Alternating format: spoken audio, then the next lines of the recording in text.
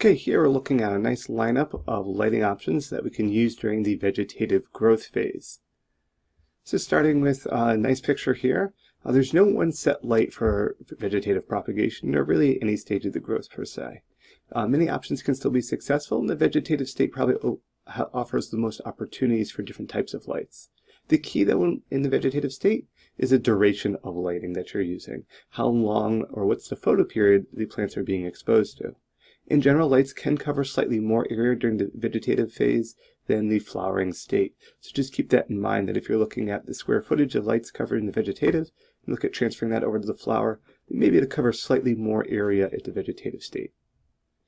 Fluorescent lights, while these may be beneficial for propagation, overall the PAR readings of these are not able to meet the demands of a growing plant. Since these lights must be kept very close to the leaves, it can limit the coverage area and also the penetration of light.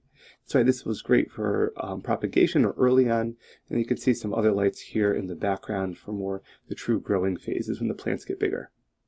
HPS, or high pressure sodiums, are commonly used throughout the flowering phase of light, but can also be used as a vegetative light, as we see the plants here.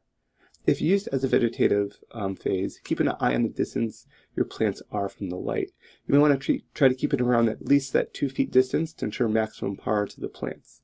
This will help reduce the tendency of stretch. So some people put them very far away. Because of the natural spectrum HPS is produced, it can induce a little bit more stretching. So if you keep them a little bit closer, or right kind of at that minimum distance, you can help reduce the chance that they'll stretch. As a result, I suggest you put them on those ratchet hangers, are strongly advised to allow you to keep kind of changing the distance that the lights are from the ceiling, maintaining that 2 feet from the plant. CMHs, or ceramic metal halides, a great choice for the veg phase. This is a 215 here, and this is a double-ended bulb here. This is over 600 watts just in this one light. It's close to the spectrum of natural sunlight, and this also produces UV light. And it's a very efficient par to watt ratio. So these are both very efficient lights in this category. They run cooler compared to other HID lights. The bulb has a relatively long lifespan, about 20,000 hours, and still producing 80% of its original out-of-the-box rating. You should purchase everything, though, as a unit, even if it costs a little bit more, because these can have very specific requirements. The bulbs may not get along with different ballasts, so a lot of companies now are selling them all as one unit, and that would be advised to purchase everything together, so you're ensuring that everything works with one another.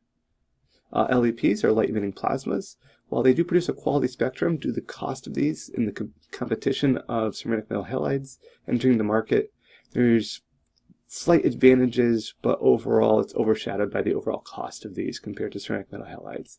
As a result, most growers are shifting over to the use of more ceramic metal halides and phasing out LEPs. Lastly, LEDs, a great option for all phases of growth. All LED lights, though, are not the same.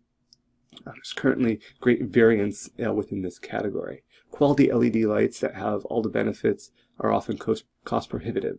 So the better ones tend to be more expensive, and the cheaper ones tend not to be quite as good. As this should be considered as an option, but compared currently to ceramic metal halides for grow operation. They offer many of the same benefits, but they can be at reduced cost to run, reduced heat, but that upfront cost may make them out of reach for some growers.